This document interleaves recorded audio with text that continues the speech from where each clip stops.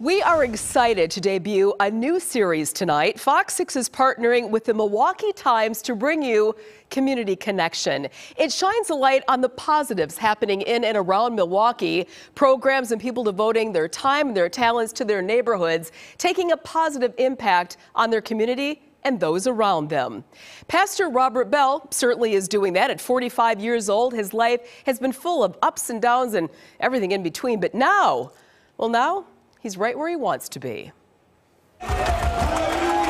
When Reverend Robert Bell stands in front of his congregation on Milwaukee's northwest side, God, we thank you today. It's clear the Spirit is moving him. Satan has been defeated. He's got a message. God is always watching over us.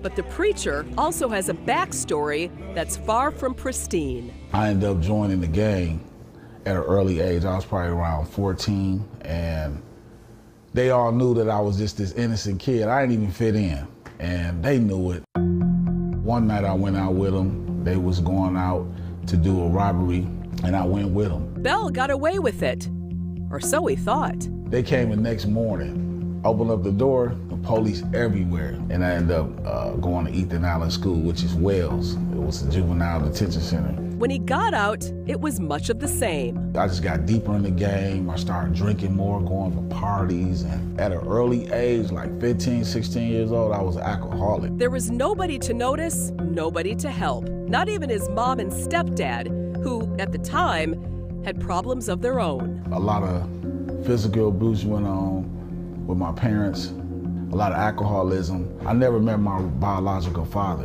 and that hurted me a lot. That hurt led to more anger, more aggression, more run-ins with the law, more time behind bars. Man, we was out of control. Over. I didn't see no way out. And over again. How many times did you go to prison? I can't even count. So how did this innocent kid end up with all that? They be in shock. Bell showed us where his story started, here, in the neighborhood where he grew up. This is where you used to go get liquor. That's one of the spots. One of the spots? Yeah, they started selling liquor because we drunk a lot. You know, we used to go to sleep with guns, man, because we was always into it with somebody. Somebody was hating. So you slept with a gun in your hand? Yeah, we always slept with guns, in the house. In a time where things felt hopeless, I was stuck. I didn't see no way out. I thought that I was gonna die this way. There was a glimmer, a sign he could flip the script. It was a gospel channel on. It was like this man preaching and stuff. I felt this burning sensation in my heart. I put the cigarette down and the beer down, and I went like this. I put my hands in the air, and I said, Father, I hear you speaking to me. I said, but I don't see no way out. I never saw a way out. I needed your help. That simple channel surfing led him to Milwaukee's District School of Ministry. The Lord is blessing me. 5 years later, he became an ordained minister with a passionate purpose. The young men in the city decided to put God first, and we give them something to do. Come on.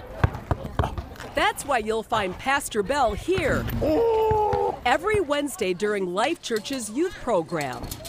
You just can't let them slide. They can't learn like that. An opportunity to keep kids off the streets and feeling positive. Thanks for coming. And empowered to fulfill their dreams. Everybody bow your heads. Father, we just want to say thank you. Faith keeps Bell grounded. Amen. Hope moves him forward. I never want to go back to that person. 2, 3.